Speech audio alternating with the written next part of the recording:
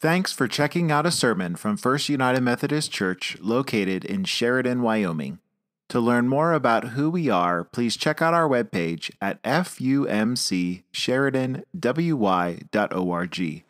Our scripture reading is taken from First John chapter 3, verses 1 through 7. See what love the Father has given us, that we should be called children of God, and that is what we are. The reason the world does not know us is that it did not know him. Beloved, we are God's children now. What we will be has not yet been revealed. What we do know is this: when he is revealed, we will be like him, for we will see him as he is. And all who have this hope in him purify themselves, just as he is pure. Everyone who commits sin is guilty of lawlessness. Sin is lawlessness. You know that he was revealed to take away sins, and in him there is no sin. No one who abides in him sins. No one who sins has either seen him or known him. Little children, let no one deceive you. Everyone who does what is right is righteous, just as he is righteous. The word of the Bible for the people of God. Thanks be to God. Would you pray with me? God, I ask that the meditation of my heart and the words of my mouth be pleasing and glorifying to you. Amen.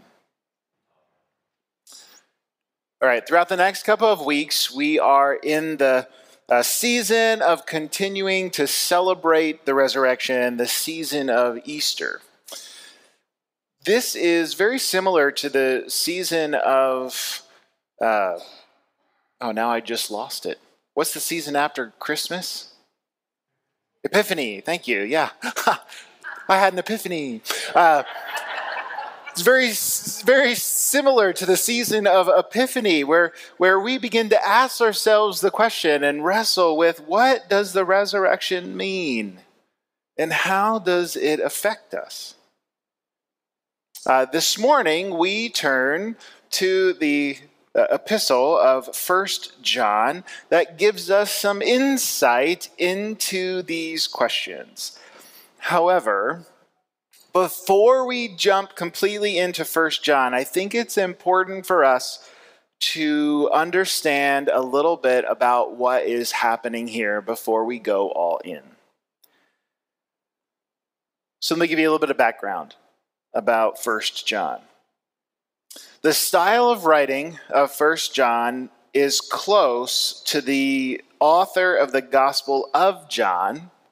So for much of church history, it was accepted that John wrote this letter.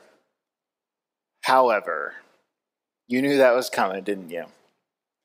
More recently, some scholars have questioned the authorship. For our purposes, I'm just going to refer to it as John writing it. Okay?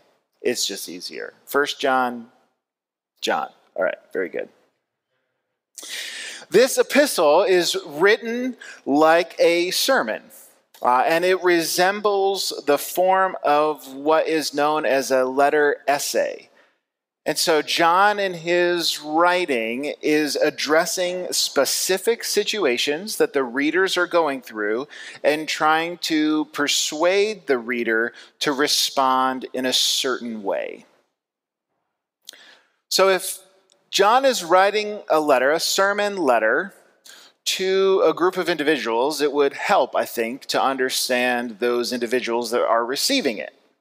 So the setting of First John is writing, he is writing to encourage Christians who are expelled from the synagogues, some of whose colleagues have returned to the synagogue by denying Jesus' messiahship. John is also addressing in this sermon letter the false teachers that are paving the way for what later will be known as Gnosticism. I'm not going into that this morning. You're welcome. This letter then is to speak against and clarify what the life of a follower of the way, which is what early Christians were called, can look like. Now, when we read these verses here in the Revised Common Lectionary, they very nicely stopped before the verses get super uncomfortable. Yeah, I'm grateful for that. However, what I will say is they leave out verses 8 through 10, which are connected to the verses that we read this morning. I would encourage you to read them. The rest of the verses in this section begin to talk about the contrast of being called a child of God or a child of the devil. This contrast is noted by a distinction in one's life as to who one abides with.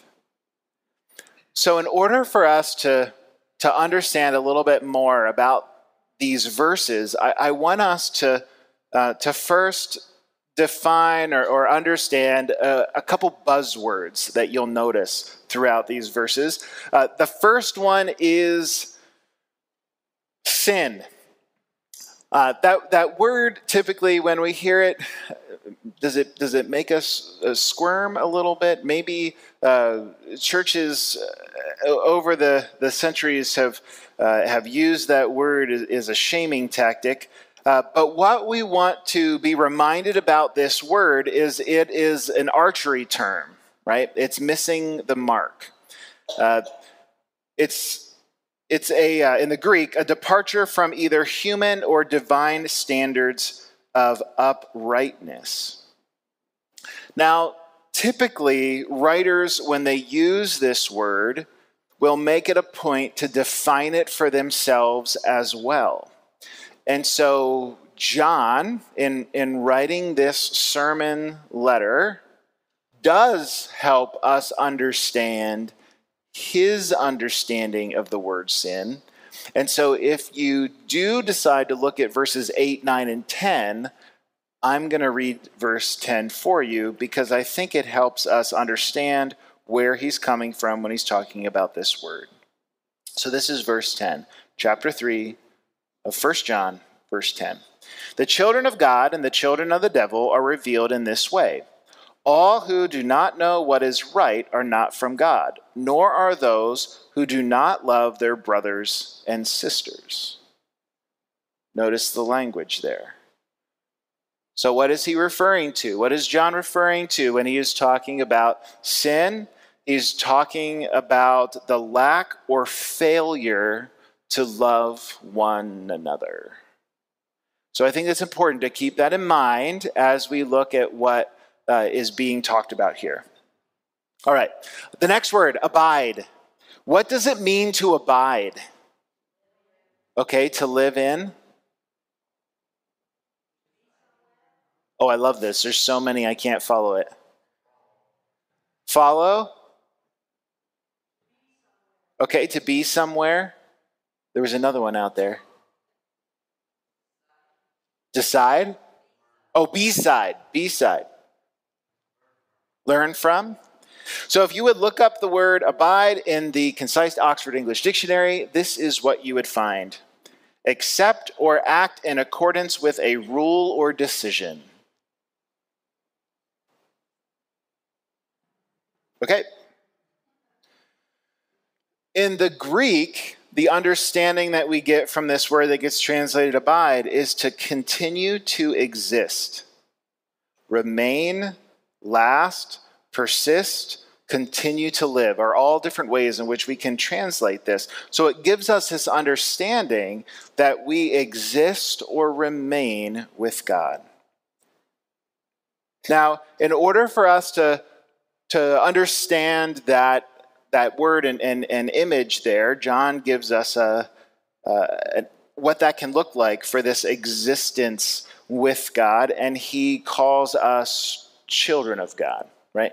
And so he connects us with this parent-to-child relationship connection.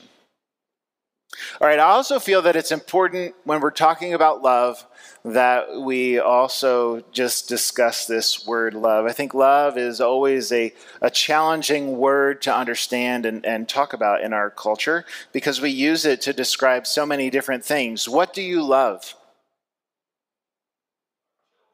Oh, your children, your husband, grandchildren, parents. You love to eat. Hot dogs, is that what you said? Oh, your dogs. Sorry, I was surprised coming from you. Pronunciation is the key.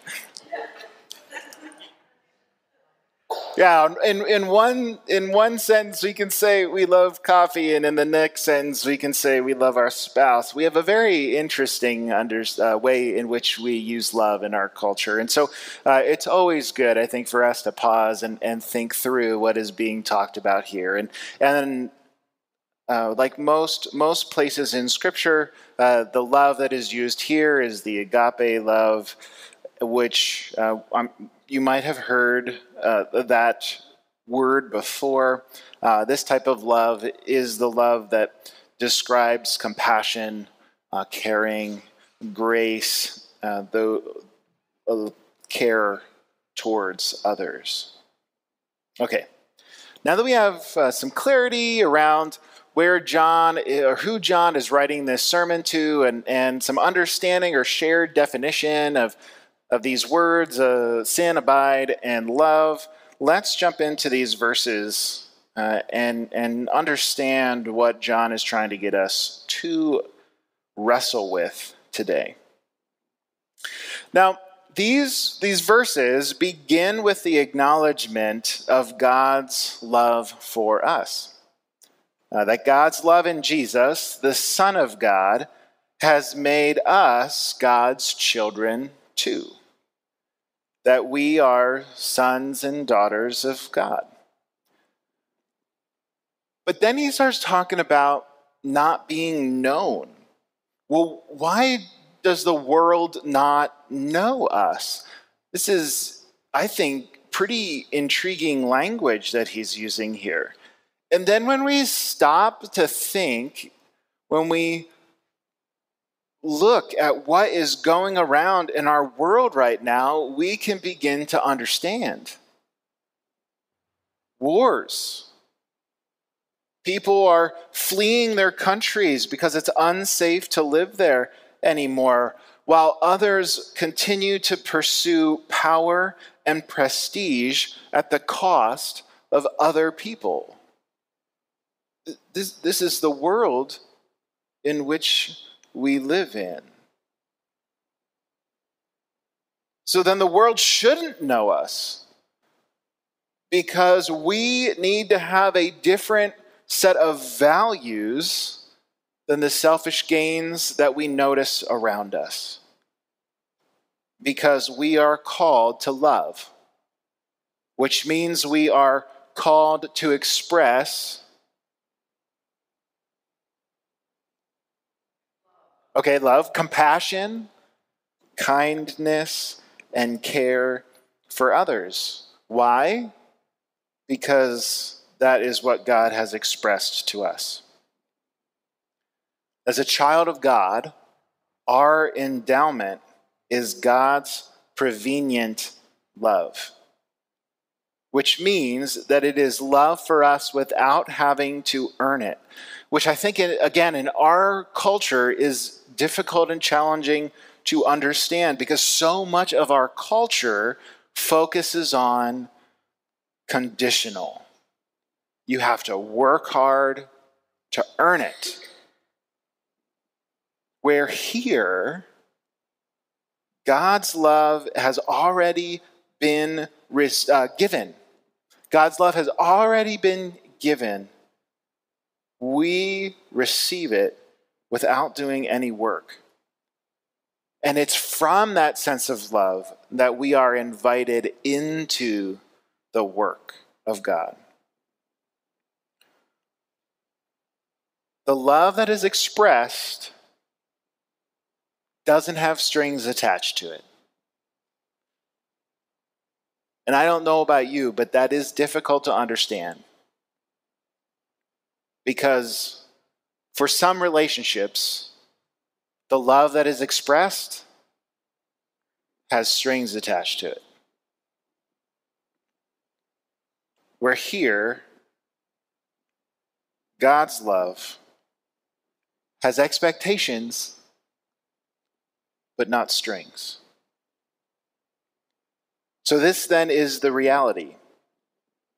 There is nothing that we have done or can do to earn the status of being called a child of God. It's not an entitlement. It is a reality of faith, which then calls us and invites us into a new way of living.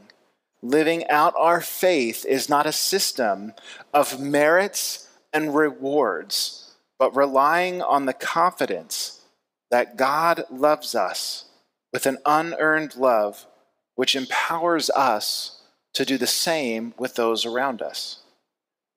Living by God's compassion and care for the world, a world that desperately needs it. We are God's children now. Though we don't know exactly what that looks like, John reminds us, but we know that when we abide in him, we will strive to live with God's purpose in our heart. And when we mess up, John goes on this weird thing of you won't sin, right? If you're abiding in God.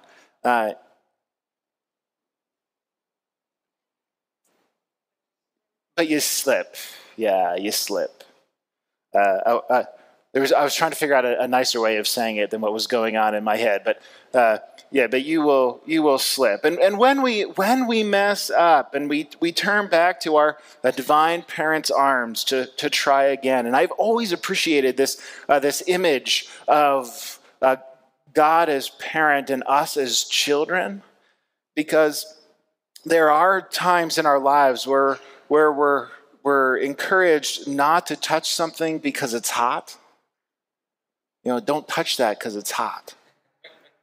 And what's our inclination? Wait, what are we not supposed to touch? Oh, that is hot. And the picture that I get of God is not, I told you not to touch it. So the burn on your hand, you've earned it. You deserve it. Now maybe next time you'll listen to me. That's not the parent that I see. The parent that I see is, that must have hurt. Come here. Let me hold you while you cry. Let's put some cream on that hand. Maybe you can learn a lesson in this and not do it again, even though you have a second hand. That prevenient love for us, that we can lean in and understand the fact that God will help pick us up, dust us off, give us a hug, and send us right back out. Because we know that now is the time that we are called and invited to live as children of God and not become complacent to the world around us, but to live lives of humility, compassion, and care, which we understand as love for one another. My hope for us is that we will continue each and every day to look for ways that we can love one another, love our community as well, by abiding in God's love for us as children of the Most High. Would you pray with me? God, we thank you. We thank you for being our parent, for encouraging us, supporting us, helping us. Fill us, God, with your love, so that it may overflow from our lives and into those around us. Help us, God, to remain in you as you remain in us. God, we love you, and we thank you for loving us first. In Jesus' name we pray. Amen. Thank you for listening to this week's sermon. We would love for you to join us again for worship in person or online, and we look forward to being with you next time.